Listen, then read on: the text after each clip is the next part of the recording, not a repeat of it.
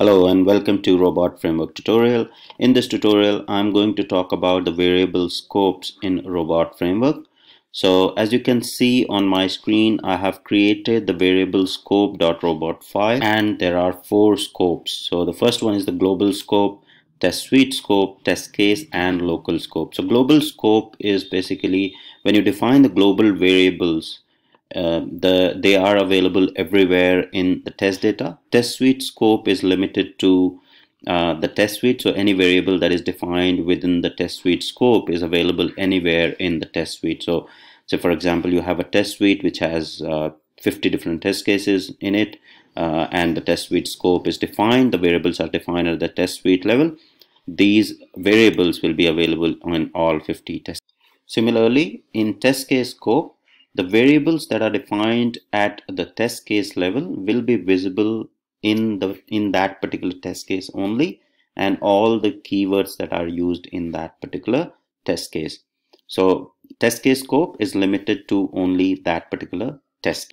Then the last one is the local scope. So for example, you are defining the scope or the variable at the local level. So for example, in the keyword section, then they will be available. They'll have the local variable scope, and these are not seen by any other test cases or the keywords. All right, so let's go ahead and start with the demo for this one. So what we'll do is we'll start with the settings. So I'll import the settings and then we'll start with the global variable. So let me import the variables, and in the variable section I'll define a scalar variable with the name variable demo.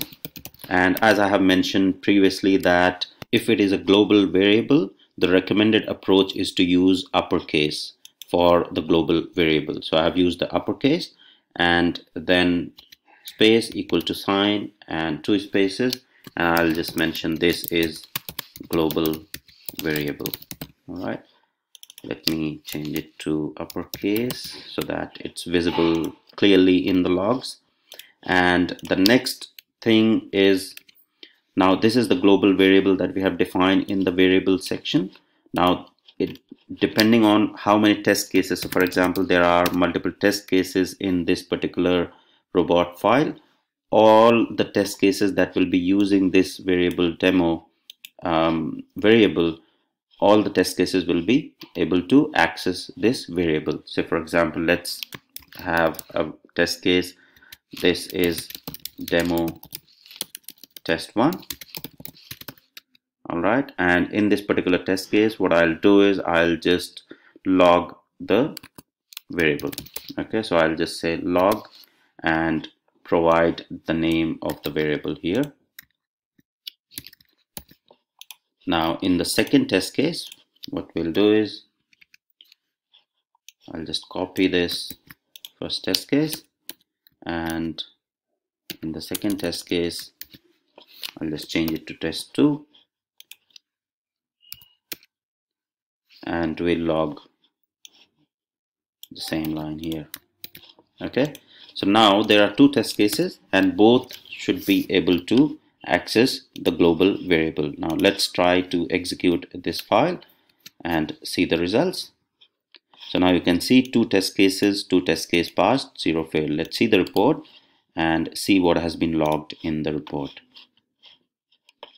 In the report, I'll open two test cases, demo test case 1.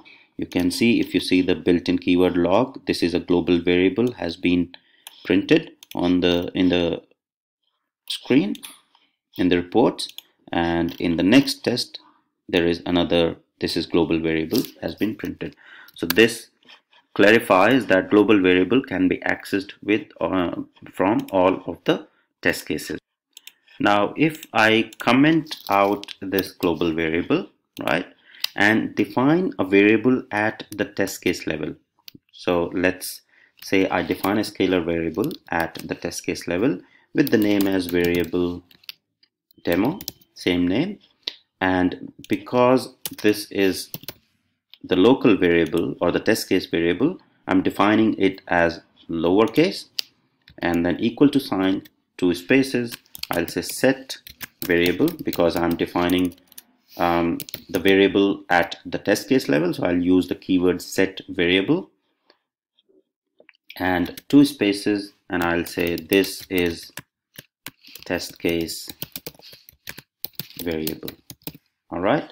And if I run this test case now again, because there is a local variable defined at the demo test 1 level, this test case should pass, and there is no test case defined at the second test.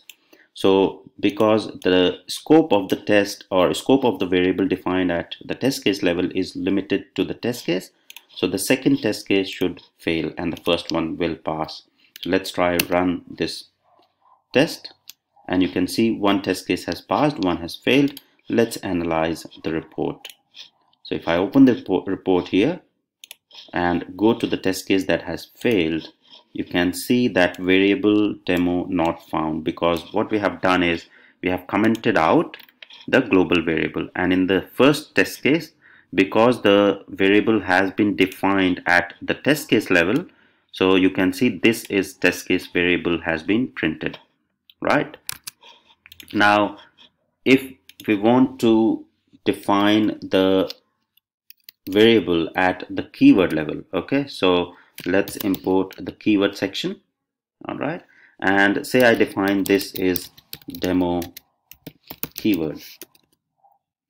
All right, I'm just providing some dummy name there, and below this keyword I'll simply put the log statement. All right, and in the log statement what I'll do is I'll just print the same variable demo. Right now, because the variable demo or the variable demo, the global variable that we have defined hasn't been, it's been commented out, so this is not accessible to the keyword. And now let's use this particular keyword in another test and see the scope.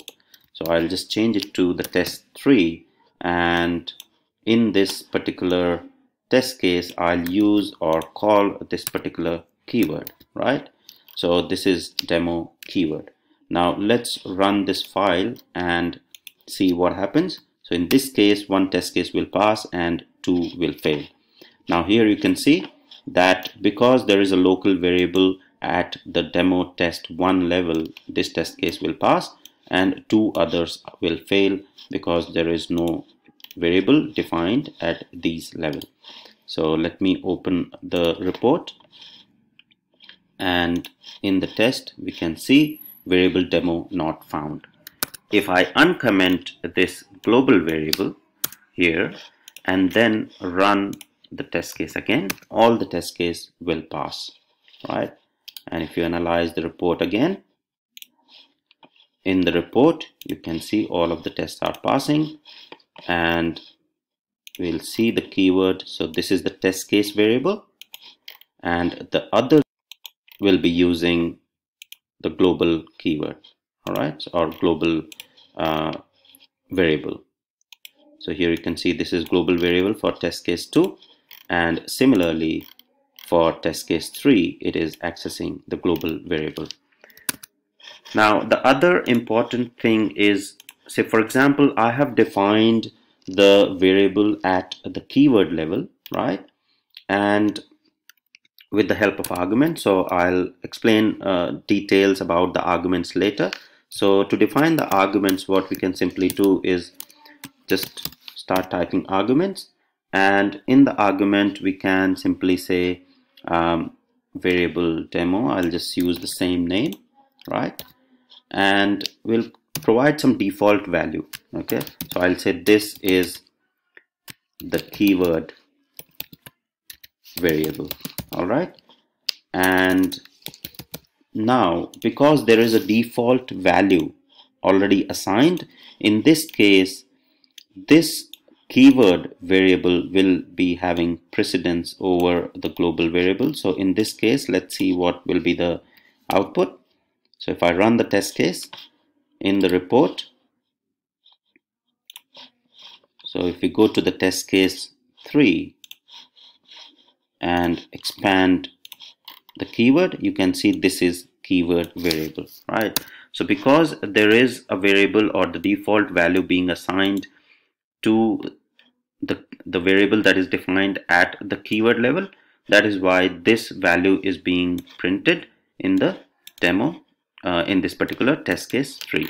So now here you can see that if a variable is defined at the global level, all the test cases will be able to access it. If it is defined at the test case level, other test case won't be able to access it.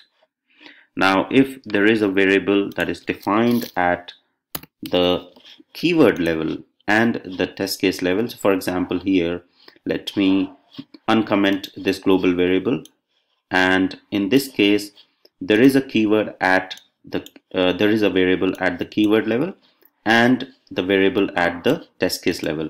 So test case 1 and test case 3 will pass because there is a default keyword defined, but test case 2 will fail because this variable demo, which is at the global level, it won't be available for the test case 2. So if we run this particular test case, in this scenario, 2 test cases will pass. If we see the report, in the report we see the failing test case, you will find that variable demo is not found and the test case 3 has been passed.